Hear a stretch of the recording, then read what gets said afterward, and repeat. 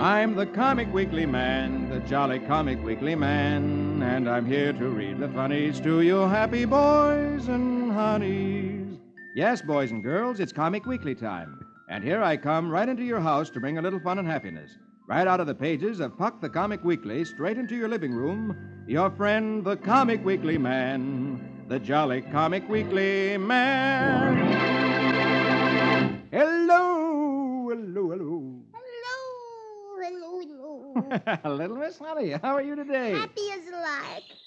Oh, and what a beautiful lark. Thank you. And how are you? Just full of joy bubbles. That's wonderful. How did you get that way? Oh, when everybody is happy and laughing, and the joy bubbles go inside me. What? Well, here, I'll show you. Laugh. What should I laugh at? Laugh because you're happy. Oh, all right. Now I sniff. See? I sniffed and the joy bubbles went right inside me. Yes, that's wonderful. Now will you please read me the funny? Puck the Comic Yes. Weekly? Very well, I will in just a moment. But before I do, let's listen to this nice man.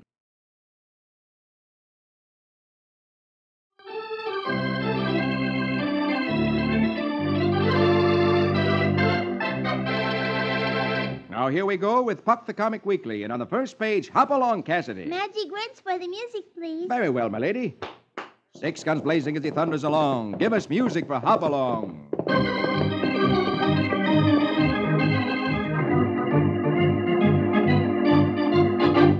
Hoppy and his pals have escaped from the Rock Mesa and have trailed Sloat the outlaw to the town of Buckskin. They find a big crowd there. A man named Higgins is telling the sheriff, "Well, I made camp about midway between Soda Creek and El Paso. By morning, my money belt was gone, Sheriff." The sheriff asks, "Well, who else knew you were toting $5,000 in cash, Newt?" Last picture of the row, the man named Newt Higgins replies, "Why, nobody. I drew the cash from the bank, left town quiet-like. Not a living soul followed me." The sheriff says, "Are you sure you didn't notice anything peculiar?" First picture, next row, Higgins answers, "Only that I was all fired drowsy just before I bedded down." The sheriff grunts, "Huh, same old story. Well, I'll send a posse to look around." One of the men remarks that it must be these ghost raiders again. California says, first picture, top row, "Hey, suppose Sloat's tied in with whoever's behind these, Hoppy?" Hoppy answers, "We'll know that after we find Sloat." Meanwhile, at this moment, upstairs in the doctor's office, Sloat looks out the window and sees Hoppy. He exclaims, "Hey, Cassidy and his two pards are down there, Doc. How in blue thunder could they have escaped from that rock maze?" Doc Wiley tells Sloat he better get out of there before Hoppy finds him. First picture, next row, he says, "Here, take this money belt. There's 5,000 in it. Enough to keep you till things blow over. Use my rig, parked out back. Hit the south trail. Hurry."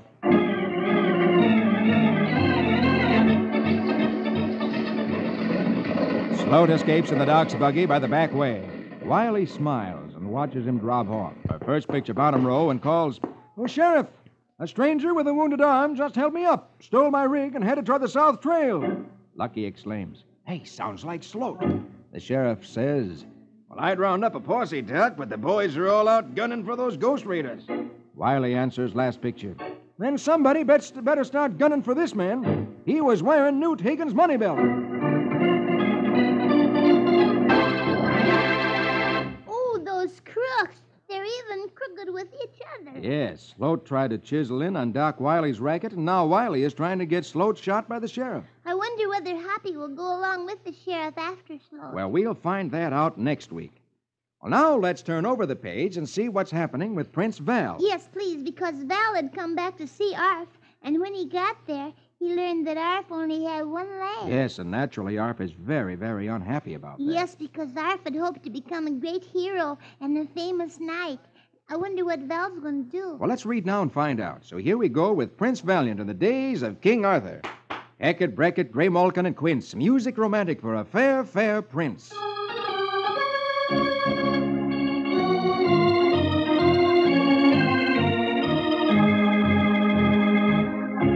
Arf has survived the loss of one of his frozen feet, but it seems as if he'll not outlive his shattered dream. He has no will to live now that he cannot become a great warrior, a knight champion. He asks bitterly, "Who ever heard of a one-legged knight?" Val says sharply, I have. Last picture, top row, Arf looks up in surprise at Prince Valiant. Never had his warm-hearted chief spoken so sharply. Val repeats, I have. The youth who was arrow maker to King Arthur has but one leg. Gunder Harl, the great Norse shipbuilder, has only one leg and one arm. Arf stares at Val, pain written all over his face to hear his hero speak so sharply to him. First picture, next row, Val turns away that he may not see the hurt in the boy's eyes. Val says, we still have much work to do ere we return home. And then Val walks out of the room without looking back at Arf. His heart hurts within him for having caused pain to the boy he loves so much. But he knows the only way to make Arf forget his misery is to make him believe that he still can be a man among men, even though he has only one leg. Val says to the doctor, watch him closely, Doctor. Report any change in his condition.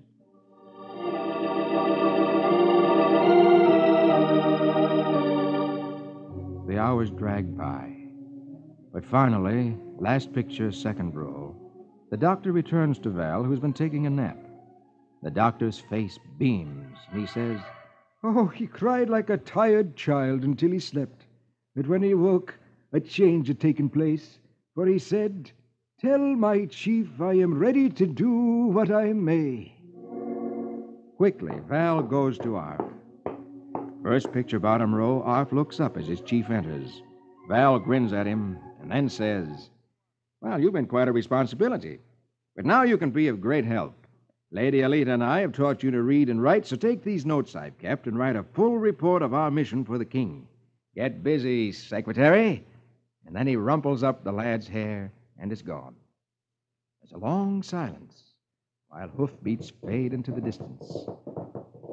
Last picture, Arf shouts, bring me parchment, inkhorn, and quills. I've got work to do.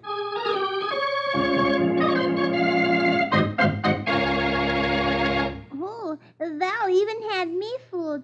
I thought he was being cruel to Arf and wasn't sorry for him. Well, Val was very sorry and felt very badly, but he knew he had to make Arf believe in himself and believe that his life wasn't ruined. Yes, and it worked, too, because look how happy Arf is now. He knows now that he can still be of service. Oh, yes, indeed. You know, the greatest bravery isn't always shown when you're a fighter.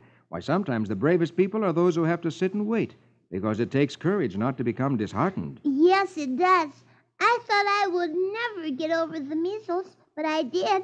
And now look at me. I am, and I think you're lovely. Thank you. You're welcome. Now? No, now is the time for Donald Duck. He always does such silly things. I want to see what silly things he does today. Well, let's turn over the page. And there he is in the middle of page 5. And here we go with Donald Duck. Say the magic words with me. Squeeze 'em, squiddly chicka-chack. Let's have music to fit a quack-quack.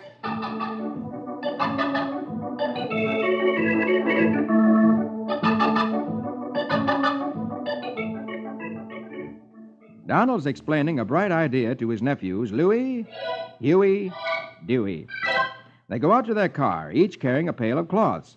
Donald says, We got to hurry. It'll be dark in half an hour. And they jump in the car and drive away. They arrive at the road to the Ajax Drive-In Theater.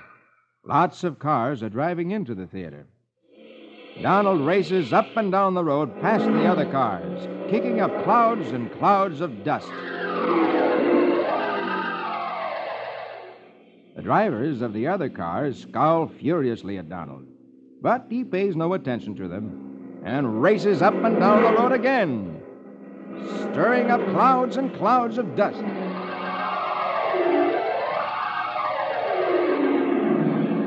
Fourth picture, top row, Donald says, How'd we do? Dewey answers, You better make the run once more to be sure. So down the road they go once more, stirring up more clouds of dust.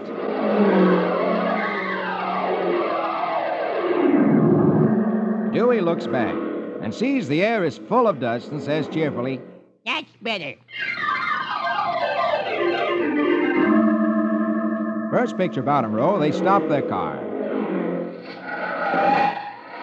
Donald says, Okay, get out the equipment while I put up the sign.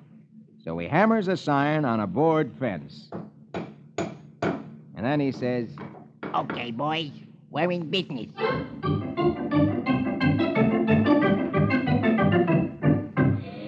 Last picture, an hour and a half later, a line of cars is parked in front of Donald's sign, which says, Windshield's wash, 25 cents. and Donald, Huey, and Dewey, and Louie are hard at work washing the windshields of the cars that are coming out of the drive-in theater. And the motorists are annoyed at the money their dirty windshields is costing them. And Donald, cheerful as a chipmunk at the money he's making, sings as he works. Wash your windshields for a quarter so you can see the road to drive like you oughta.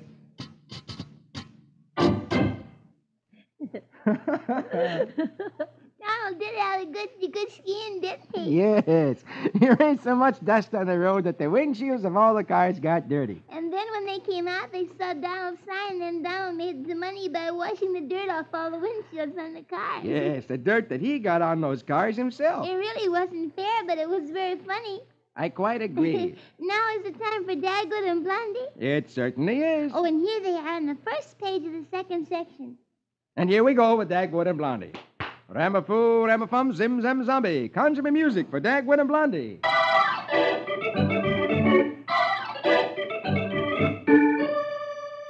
Dagwood's doorbell rings. He goes to open it, and a homely-looking man says, "Oh, I'm selling men's wallets." Dagwood replies, "I don't need a wallet," and starts to close the door. But the man sticks his foot and arm through and tries to push the door open, saying, "But they're genuine cowhide." Dagwood tries to push the door closed and says, "No, I say, and I mean it." But he can't get the door closed, so he quickly jerks it open. The man stumbles on Dagwood, saying, They come in two colors, black and tan. Dagwood throws him out, saying, "No!" He slams the door shut and locks it. First picture next row saying, I finally got rid of him and locked the door. And he turns around, and there's the salesman who says, You forgot your back door was unlocked. Dagwood picks him up. And last picture, second row, runs for the back door with him. The salesman says, It fits all size pockets.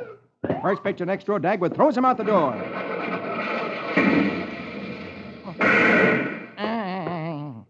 Dagwood says, I'm exhausted, but I won. I'm the winner. He slams the door shut, locks it, and says, My victory of man over salesman is complete. I've got both doors locked. But the salesman, undaunted, starts ringing the doorbell again. Dagwood says, last picture of the row, Let him keep ringing that doorbell. I'll celebrate my victory with a nice hot bath to soothe my jangled nerves. First picture, bottom row, Blondie comes home. The salesman, who is still waiting on the front steps, holds out his wallets and says politely, Oh, how do you do, lady? Would you like to buy a wallet for your husband? Blondie smiles, and...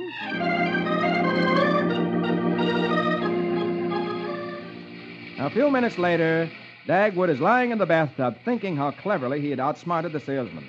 Suddenly, the bathroom door opens, and the salesman sticks his head in and says, Hey, buddy, I just wanted to tell you, I sold your wife a wallet. Dagwood moans, Oh, no! The salesman slams the door shut, and Dagwood is alone again with his memories. Suddenly, a tear trickles down Dagwood's face and drops in the water, and then another, and then another, until... And then Blondie opens the door, last picture, holding the wallet in her hand.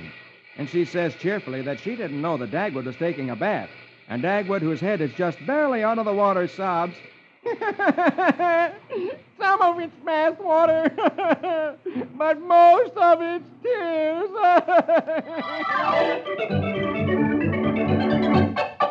Well, why is he crying? After all, the salesman didn't sell him the wallet. No, but Blondie spent his money. Oh, yes. Poor Dagwood. After all that work, the salesman outsmarted him. Yep, it looks like Dagwood just can't win. No. Now, look, here's Roy Rogers underneath Dagwood. Will you please read that? I'll read that in just a moment, but first, here's that nice man again with something interesting to say.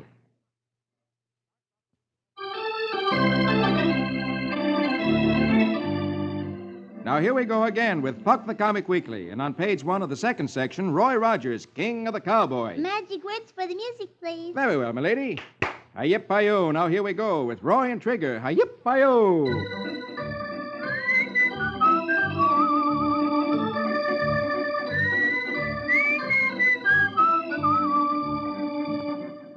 Roy has heard that someone was seen riding Trigger Jr. Down the trail Roy goes, burning leather. He says, "Stretch, Trigger. The Rawhide Sheriff's right about seeing a strange hombre riding Trigger Jr. We're trailing a horse thief." As he nears the railroad tracks, he exclaims, "Hey, sounds like home. That's old 88 pulling the grade. Hey, maybe Pete the engineer can tell me what's wrong at the Double R bar." From the top of the grade, Roy sees below a masked man on Trigger Jr. flagging the train. As the train stops, the masked man reaches for his gun, but it's stuck, and he says, "Reach for the sky. This is a holdup, I think." The engineer, seeing the fumbling bandit, laughs. Last picture, top row. "What's the matter, Jesse James? You got fish hooks on that six-shooter?" And the fireman says, "Yeah, take your time. We ain't in no hurry." The bandit says, "Gun seems to be stuck." The engineer laughs. The bandit, first picture, bottom row, says, "I'll teach you to laugh at Killer Monty." Suddenly, a shot rings out. The bandit yelps, "Hey, help!" The shot frightens Trigger Jr., and he bucks the bandit off. At this moment, Roy gallops up. The engineer exclaims, "Hey, Joe, that's Roy Rogers." They lift the bandit to his feet, and the engineer tells Roy, "This dang tenderfoot was trying to hold up the train, Roy, but he couldn't get his shooting iron out." Roy gets off Trigger, saying, "Well, I got a few questions to ask this hombre." Last picture, Roy confronts the bandit, saying, "Now, first, let's find out how come you're riding Trigger Jr. and wearing one of my hats." The bandit trembles, saying, "Hey, please, Mr. Rogers, it's all a mistake."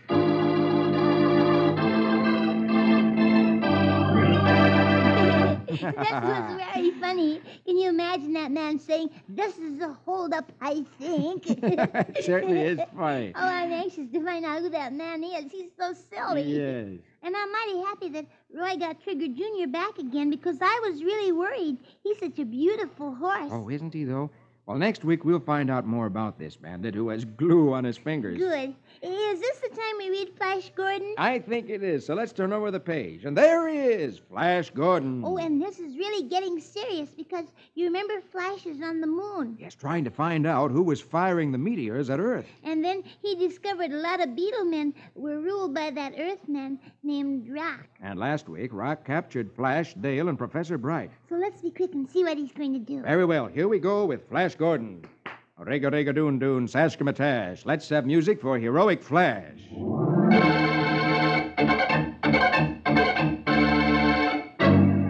Flash, Dale, and Professor Bright, their hands bound behind them and guarded by the Beetlemen, listen as Rock, the mad scientist who preceded Flash's party to the moon, dooms them to death on its airless surface. He boasts, "You'll never return to the Earth to warn them of my plans. I'm going to destroy the Earth with my meteor gun." When Rock turns away for a moment, Flash whispers to Dale, "I think I can work loose from these spun glass bonds, but if I fail, our end will be quick and painless." Dale gazes at him tenderly and murmurs that she isn't afraid because they'll be together. Last picture, top row, while Flash is struggling with the ropes, the guard is changed, and the new sentry tells him by telepathy, "I'm the Moon Man you caught and then freed. You are good. Rock is evil. I, Kor, was king of the Moon Men before Rock came from Earth and made us slaves." First picture, bottom row, Kor melts the spun glass bindings. Flash says, "Give me the torch. I'll free Dale and Professor Bright." Dale is nervous for the first time and pleads for them to hurry. After releasing Dale, Flash goes to work on Professor Bright's bonds. Suddenly, last picture, a secret door opens in the side of the cavern, and Rock appears, blazing away with a ray gun he captured from Flash. The first blast stuns Kor, the Moon Man. Rock draws a bead on Flash and shouts, "Surrender or die!"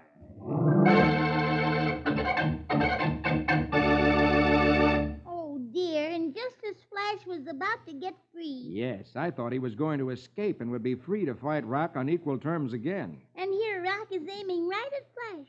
You think you'll be killed? Well, next week we'll find out. All right.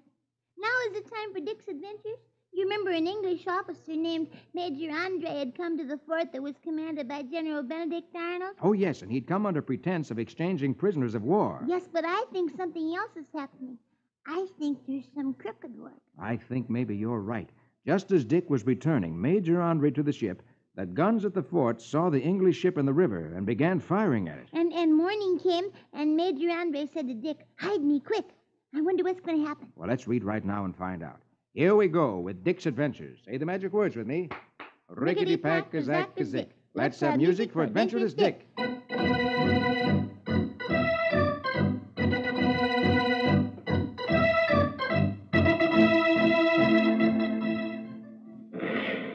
Although perplexed with suspicions of treason, Dick obeys orders and is conducting British Major Andre back to his waiting ship just below West Point, when suddenly, at dawn, the colonial American cannon start thundering. Andre cries in alarm. "Hide me, Sergeant! This shelling is preventing my return to my ship. I'm carrying valuable information regarding the exchange of prisoners of war." Realizing he has already blurted out too much to his alert Yankee escort, Andre, last picture top row, demands Dick report back to General Arnold to halt the firing. At first picture next row, the cannonading stops, and for an excellent reason.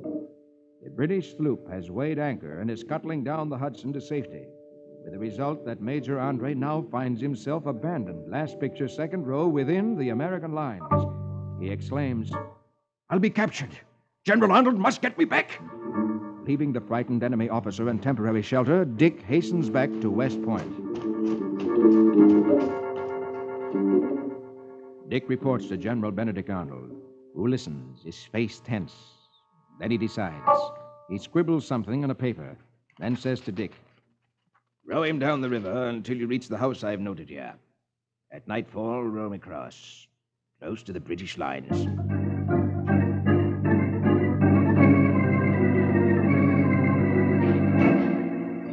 Dick carries out General Arnold's orders, rowing Major Andre across the river. Andre keeps his British uniform hidden under a greatcoat. Dick says meaningfully, "Our men treat captured soldiers in uniform well, but disguised in civilian clothes, they hang them as spies, sir."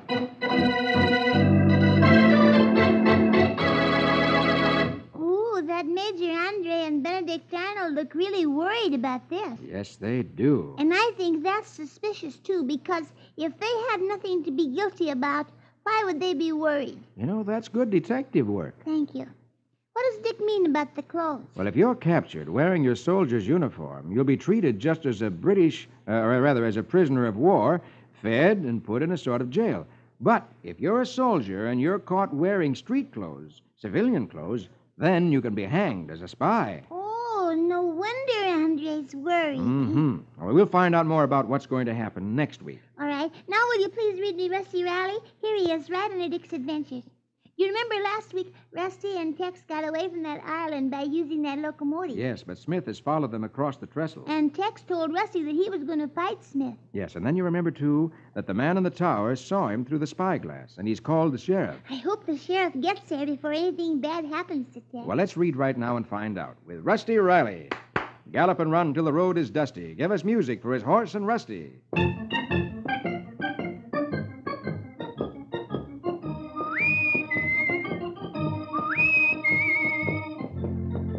As Tex approaches Smith, Smith pulls off his coat, saying, "I'm giving you one more chance. Give me that paper, and you and the boy won't get hurt. But I want those plans." Tex replies, "Smith, you're more loco than I thought if you figure I'll help you get away with a military secret without a fight. Just try to get it." Rusty ties Big Blaze to a tree, saying, "Oh, easy, Blaze, don't get excited. I'm going to tie you to this tree because I might have to help Tex." And then he runs toward Tex. Smith closes in on him, third picture, top row. Rusty watches him, sees Tex swing and miss. Rusty exclaims, "He's too clever for Tex. He ducked that left like a real boxer." And suddenly he sees Smith pick up a rock and hit Tex with it. Rusty exclaims, last picture, top row, "Oh, golly, he's knocked Tex out with a rock." Smith, you stop that! And he runs up to Smith, first picture, bottom row, saying angrily, "What kind of a coward are you to hit a man with a rock?" Smith snarls, "Get back on those woods, kid, or I'll finish you off, too." At this moment, a voice rings out. "You ain't gonna finish off nothing, bud. Drop that rock. Now, just what's going on here?" Rusty sees it's the sheriff and the state police. The sheriff walks up saying, "I'm the sheriff, and I'm arresting you all for stealing a locomotive." The state trooper leans over Tex and asks, "And what's wrong with this man?" Rusty exclaims, "Well, that other man knocked him out with a rock." Tex rubs his head and slowly sits up, last picture. The state trooper says, "Now, this guy's okay. He was just knocked out." Rusty looks around quickly and then exclaims, "Hey, there he goes! Golly, he's starting the engine!"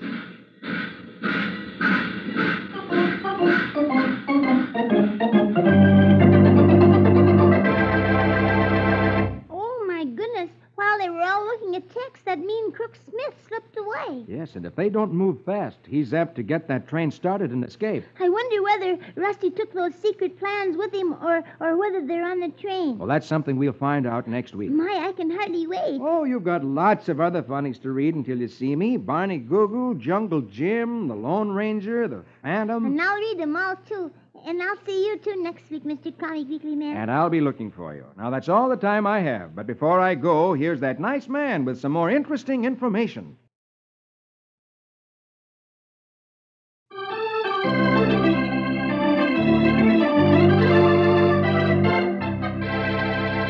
Well, honey, and all you boys and girls, I gotta go now. All right, Mr. Comic Weekly Man, but I'll be waiting for you next week. Okay, that's a date, and a date with all you boys and girls. Be sure to meet me with our little friend, Miss Honey, next week when I read Puck the Comic Weekly.